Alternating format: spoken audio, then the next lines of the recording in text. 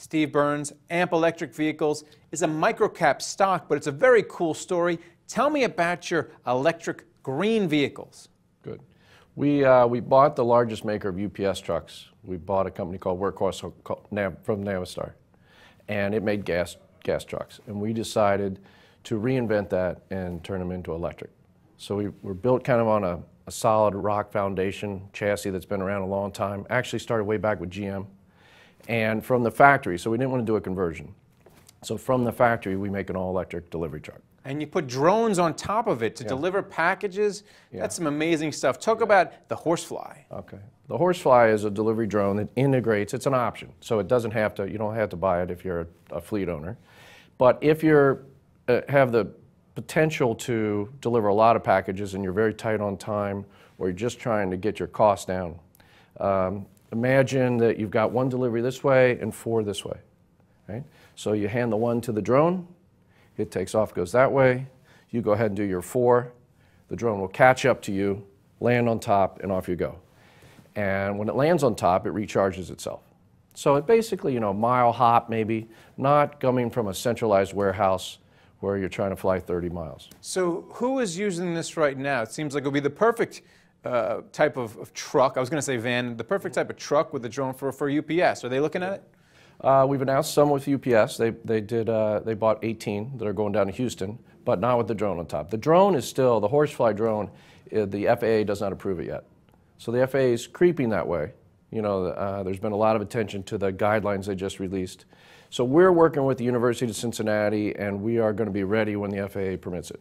All right, speaking of governmental agencies, what about the post office? It seems as though the Postal Service would love these trucks because they're currently trying to replace their old fleet, gas-guzzling fleet. Right. So they announced very publicly that they're going to replace like 180,000 of the small white trucks you see.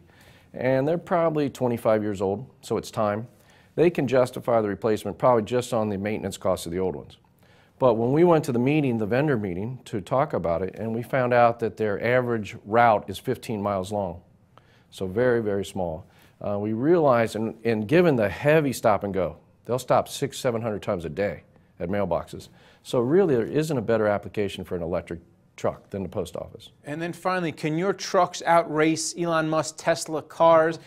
Actually, I'm just kidding on that, but talk about the similarities between your electric vehicles and what's out in the market, whether it be the Volt or the Tesla, or even the hybrid Leaf. Yeah, well, we have 2 versions. We have, again, delivery vehicles, local delivery vehicles. That's what we decided to go for because they go a defined distance. You're not worried about waiting for charger infrastructure to catch up. You're not sweating, running out of juice, and you got to find a charger. So we wanted something that comes back to the ranch every night, goes a defined distance. And the only thing that's kind of exceptional is once in a while a truck has to go much further. Let's say it's Christmas and the person's working till 8 o'clock at night delivering. So we do have the option of a little 25 horsepower generator that kicks on not while you're driving like a Volt, but while they're in making a delivery. So that gives them all the comforts. So it's the best of all worlds. You run on fuel, your main fuel is electricity, which is the least expensive. And once in a while, a couple times a year, something happens, you always have the comfort of this little generator. So it kind of best of both worlds. All right, well, it's a great little story. Thank you. Good luck with it. Thanks a lot. Thanks, Ray. And thank you for watching The Street.